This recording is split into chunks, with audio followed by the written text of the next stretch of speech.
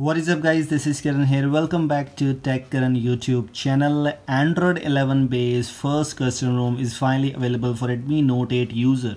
If you're a Redmi Note 8 user, you might be really happy because the Android 11 is just released and we finally got a custom ROM based on Android 11. This is pure aosp.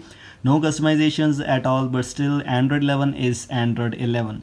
If you need the features video, I already made a video on Android 11 kind of features on GSI's beta 1, beta 2 and beta 3. All the GSI's features I already shown you.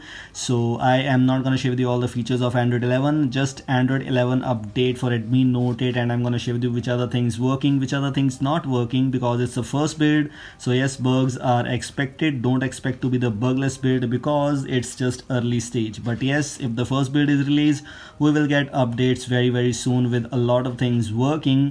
In this video I'm going to show you how you can install this build on your Redmi Note 8 and which other things working and which other bugs, everything else. Now let's get started. Okay guys, first of all, this is pure aosp, so no customizations at all. Also, it does not have the pixel launcher or a launcher pre-installed. I have installed it manually from the Google Play Store. You can also install it to customize because the default look is not good, as you already know about that. I already made a video on GSI, so you can go and check it out, that how the default aosp kind of looks like. I have installed the launcher, so you can install launcher and customize a lot of things if you want to. And yes, this is Android 11, so you can see all the Android 11 kind of things are perfectly fine here. Android 11 build number is available here. Also, you can see 2x3 combination, and you also have the screen recorder option available here, but only the option of record audio from microphone or device audio and microphone. Nothing to customize regarding the resolution, bitrate or almost kind of things, as this is just stock Android 11. Talking about the smoothness, this is first Android 11 build, so I'm not saying it is that much fast, but yes, it's not slow. You can use it fully on a device if you want to. And talking about the custom kernels, I have not tried to install any custom kernel till now, but custom kernel I think can work, maybe not work for you. You have to try it on your own by taking boot image backup for sure, then you can try it if you want to. Also, one more thing is, as you can see, no Magisk installed. So in my case, Magisk is not working. Actually, I have not tested Magisk till now because super user is available, so you can go and try it out, this super user, and the link for super user, Google Apps and everything, the ROM also, every link is in the description. You can go and try it out if you want to.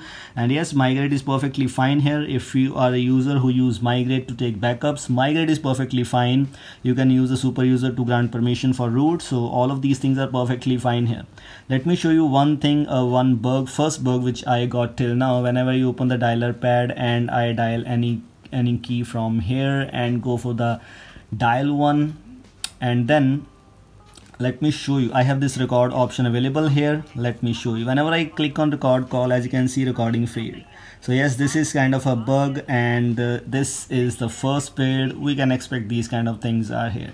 This is a bug, you cannot record calls from this default dialer pad. This is not actually the default dialer pad. I have installed it, a Google phone app from the Google Play Store. If you also want to install it, this is better than aosp dialer in my case.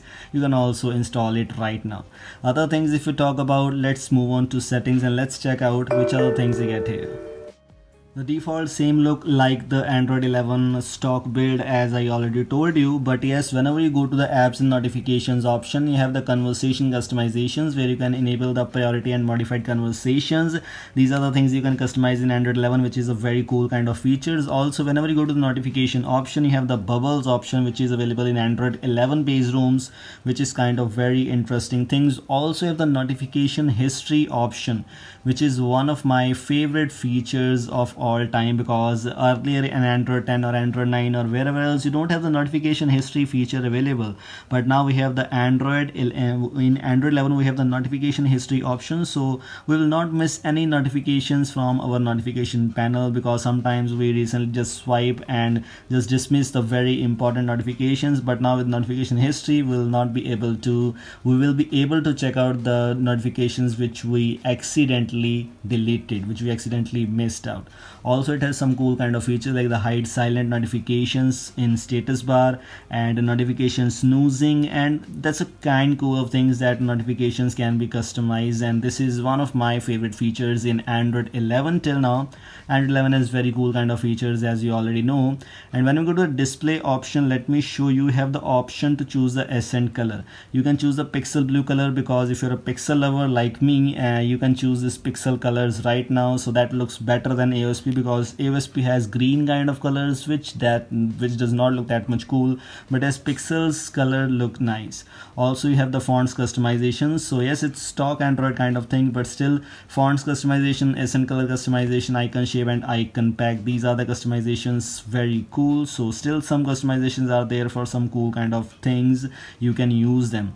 Sound has the same kind of things where you can choose the media option and you can choose the hide player when the media session has ended. So yes, all the main Android 11 features are present here, but yes, this ROM is not that much great in the terms of performance in my opinion. Whenever I try to multitask, it just lags sometimes. Why, I don't know. Sometimes it lags while using the multitasking. In my case, I'm not sure about your case, but yes, this is kind of a thing.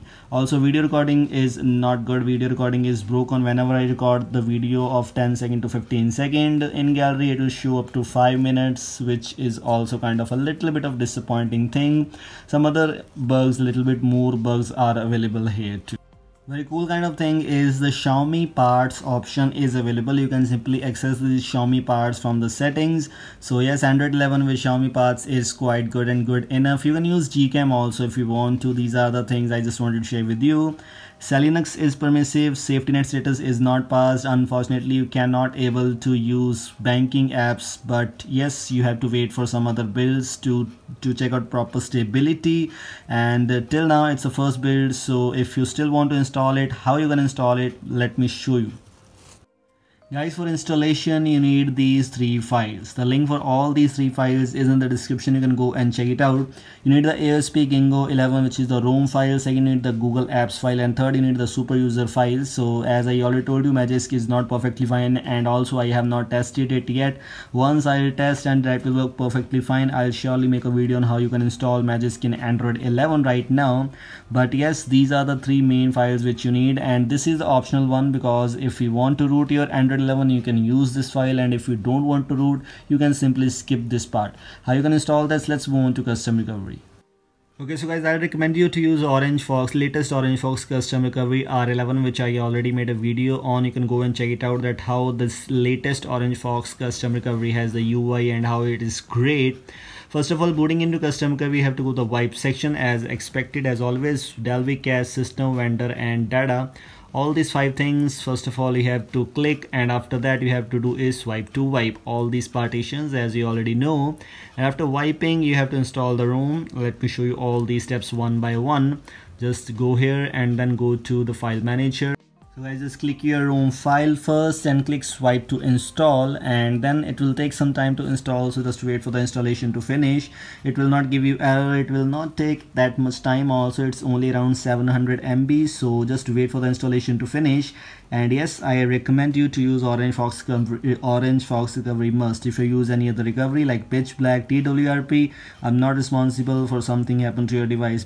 Guys, it will take less than 5 minutes, so just after everything is done, just go here and then install the next G apps, the latest Google apps.